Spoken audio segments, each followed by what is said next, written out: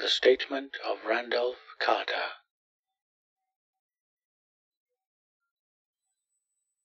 I repeat to you, gentlemen, that your inquisition is fruitless. Detain me here forever if you will. Confine or execute me if you must have a victim to propitiate the illusion you call justice. But I can say no more than I have said already. Everything that I can remember, I have told with perfect candor. Nothing has been distorted or concealed, and if anything remains vague, it is only because of the dark cloud which has come over my mind, that cloud and the nebulous nature of the horrors which brought it upon me. Again I say, I do not know what has become of Harley Warren, though I think, almost hope, that he is in peaceful oblivion, if there be anywhere so blessed a thing. It is true that I have for 5 years been his closest friend, and a partial sharer of his terrible researches into the unknown. I will not deny, though my memory is uncertain and indistinct, that this witness of yours may have seen us together, as he says, on the Gainesville pike, walking toward Big Cypress Swamp at 11:30 on that awful night, that we bore electric lanterns, spades, and a curious coil of wire with attached instruments. I will even affirm, for these things all played a part in the single hideous scene which remains burned into my shaken recollection. But of what followed, and of the reason I was found alone and dazed on the edge of the swamp next morning, I must insist that I know nothing save what I have told you over and over again. You say to me that there is nothing in the swamp or near it which could form the setting of that frightful episode. I reply that I know nothing beyond what I saw. Vision or nightmare it may have been. Vision or nightmare I fervently hope it was. Yet it is all that my mind retains of what took place in those shocking hours after we left the sight of men. And why Harley Warren did not return, he or his shade, or some nameless thing I cannot describe, alone can tell. As I have said before, the weird studies of Harley Warren were well known to me, and to some extent shared by me. Of his vast collection of strange, rare books on forbidden subjects, I have read all that are written in the languages of which I am master. But these are few as compared with those in languages I cannot understand. Most, I believe, are in Arabic, and the fiend-inspired book which brought on the end, the book which he carried in his pocket out of the world, was written in characters whose like I never saw elsewhere. Warren would never tell me just what was in that book. As to the nature of our studies, must I say again that I no longer retain full comprehension? It seems to me rather merciful that I do not, for they were terrible studies, which I pursued more through reluctant fascination than through actual inclination. Warren always dominated me, and sometimes I feared him. I remember how I shuddered at his facial expression on the night before the awful happening, when he talked so incessantly of his theory, why certain corpses never decay, but rest firm and fat in their tombs for 1,000 years. But I do not fear him now, for I suspect that he has known horrors beyond my ken. Now I fear for him. Once more I say that I have no clear idea of our object on that night.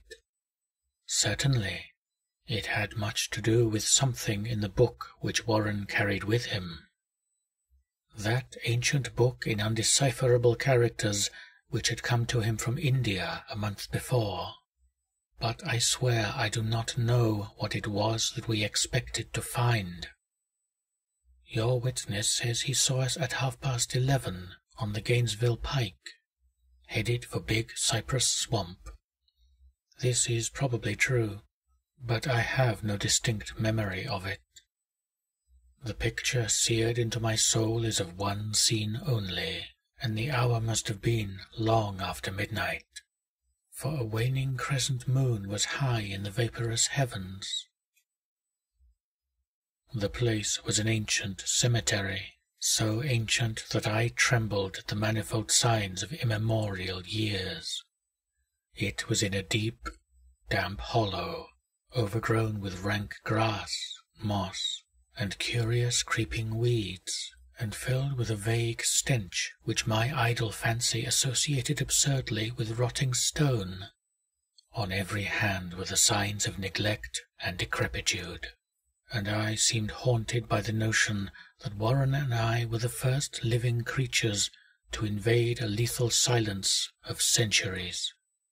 Over the valley's rim, a wan, waning crescent moon peered through the noisome vapours that seemed to emanate from unheard-of catacombs, and by its feeble, wavering beams I could distinguish a repellent array of antique slabs, urns, cenotaphs, and mausoleum facades, all crumbling, moss-grown, and moisture-stained, and partly concealed by the gross luxuriance of the unhealthy vegetation. My first vivid impression of my own presence in this terrible necropolis concerns the act of pausing with Warren before a certain half-obliterated sepulchre, and of throwing down some burdens which we seemed to have been carrying.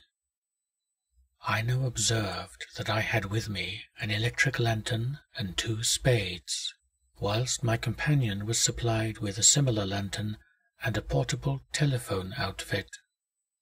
No word was uttered, for the spot and the task seemed known to us, and without delay we seized our spades and commenced to clear away the grass, weeds, and drifted earth from the flat, archaic mortuary.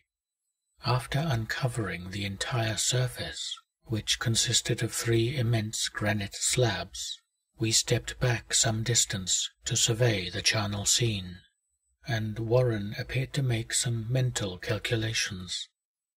Then he returned to the sepulchre, and using his spade as a lever, sought to pry up the slab lying nearest to a stony ruin which may have been a monument in its day. He did not succeed, and motioned to me to come to his assistance. Finally our combined strength loosened the stone, which we raised and tipped to one side. The removal of the slab revealed a black aperture, from which rushed an effluence of miasmal gases so nauseous that we started back in horror. After an interval, however, we approached the pit again, and found the exhalations less unbearable. Our lanterns disclosed the top of a flight of stone steps, dripping with some detestable ichor of the inner earth, and bordered by moist walls encrusted with niter. And now, for the first time, my memory records verbal discourse, Warren addressing me at length in his mellow tenor voice, a voice singularly unperturbed by our awesome surroundings. "I'm sorry to have to ask you to stay on the surface," he said, "but it would be a crime to let anyone with your frail nerves go down there. You can't imagine, even from what you have read and from what I've told you, the things I shall have to see and do. It's fiendish work, Carter, and I doubt if any man without ironclad sensibilities could ever see it through and come up alive and sane. I don't wish to offend you, and heaven knows I'd be glad enough to have you with me. But the responsibility is in a certain sense mine and I couldn't drag a bundle of nerves like you down to probable death or madness. I tell you, you can't imagine what the thing is really like. But I promise to keep you informed over the telephone of every move. You see, I've enough wire here to reach to the center of the earth and back. I can still hear, in memory, those coolly spoken words, and I can still remember my remonstrances. I seemed desperately anxious to accompany my friend into those sepulchral depths, yet he proved inflexibly obdurate. At one time he threatened to abandon the expedition if I remained insistent, a threat which proved effective, since he alone held the key to the thing. All this I can still remember, though I no longer know what manner of thing we sought. After he had secured my reluctant acquiescence in his design, Warren picked up the reel of wire and adjusted the instruments. At his nod, I took one of the latter and seated myself upon an aged, discoloured gravestone close by the newly uncovered aperture. Then he shook my hand, shouldered the coil of wire, and disappeared within that indescribable ossuary. For a moment I kept sight of the glow of his lantern, and heard the rustle of the wire as he laid it down after him. But the glow soon disappeared abruptly, as if a turn in the stone staircase had been encountered, and the sound died away almost as quickly. I was alone, yet bound to the unknown depths by those magic strands whose insulated surface lay green beneath the struggling beams of that waning crescent moon. In the lone silence of that hoary and deserted city of the dead, my mind conceived the most ghastly fantasies and illusions, and the grotesque shrines and monoliths seemed to assume a hideous personality, a half-sentience. Amorphous shadows seemed to lurk in the darker recesses of the weed-choked hollow, and to flit as in some blasphemous ceremonial procession past the portals of the mouldering tombs in the hillside, shadows which could not have been cast by that pallid, peering crescent moon. I constantly consulted my watch by the light of my electric lantern, and listened with feverish anxiety at the receiver of the telephone, but for more than a quarter of an hour heard nothing. Then a faint clicking came from the instrument, and I called down to my friend in a tense voice. Apprehensive as I was nevertheless unprepared for the words which came up from that uncanny vault in accents more alarmed and quivering than any I had heard before from Harley Warren. He who had so calmly left me a little while previously, now called from below in a shaky whisper more portentous than the loudest shriek. "God, if you could see what I am seeing." I could not answer. Speechless, I could only wait. Then came the frenzied tones again. "Carter, it's terrible, monstrous, unbelievable." This time my voice did not fail me, and I poured into the transmitter a flood of excited questions. Terrified, I continued to repeat, "Warren, what is it? What is it?" Once more came the voice of my friend, still hoarse with fear, and now apparently tinged with despair. "I can't tell you, Carter. It's too utterly beyond thought. I dare not tell you. No man could know it and live. Great God! I never dreamed of this." Stillness again, save for my now incoherent torrent of shuddering inquiry. Then the voice of Warren in a pitch of wilder consternation.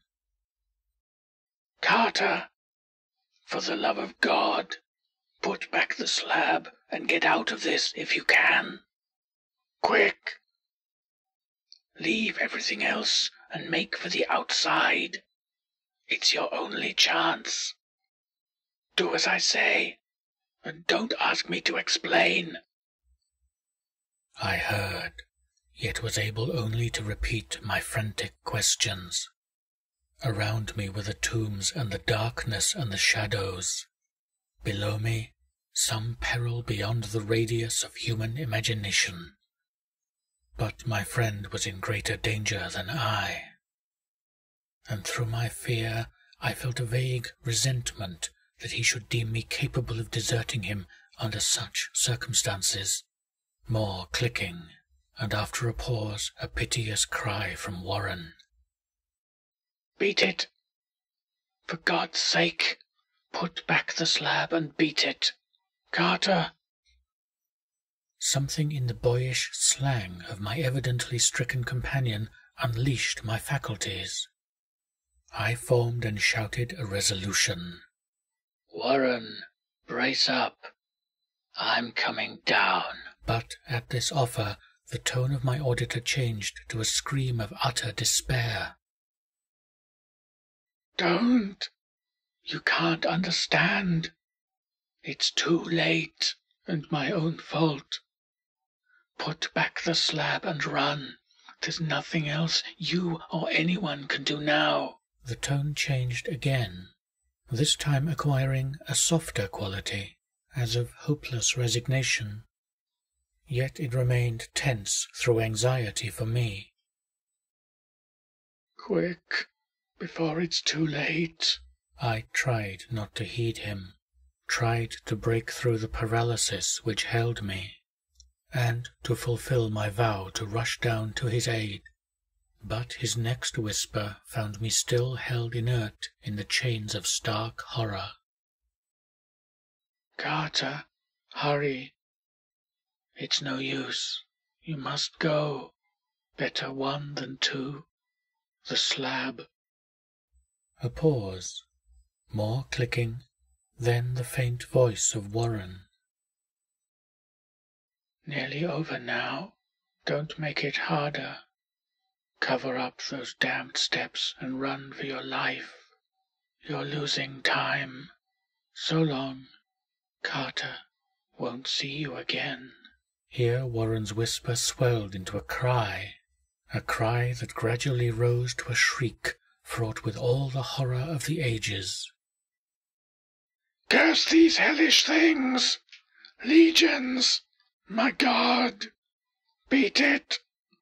Beat it! Beat it! After that was silence. I know not how many interminable eons I sat stupefied, whispering, muttering, calling, screaming into that telephone. Over and over again through the eons I whispered and muttered, called, shouted, and screamed. Warren! Warren! Answer me!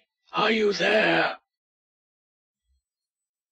And then there came to me the crowning horror of all, the unbelievable, unthinkable, almost unmentionable thing. I have said that eons seemed to elapse after Warren shrieked forth his last despairing warning, and that only my own cries now broke the hideous silence. But after a while there was a further clicking in the receiver, and I strained my ears to listen. Again I called down, Warren, are you there? And in answer heard the thing which has brought this cloud over my mind. I do not try, gentlemen, to account for that thing, that voice, nor can I venture to describe it in detail, since the first words took away my consciousness and created a mental blank which reaches to the time of my awakening in the hospital. Shall I say that the voice was deep, hollow, gelatinous, remote, unearthly, inhuman, disembodied? What shall I say? It was the end of my experience, and is the end of my story. I heard it, and knew no more. Heard it as I sat petrified in that unknown cemetery in the hollow, amidst the crumbling stones and the falling tombs, the rank vegetation and the miasmal vapours. Heard it well up from the innermost depths of that damnable open sepulchre as I watched amorphous, necrophagous shadows dance beneath an accursed waning moon. And this is what it said. You fool, Warren is dead.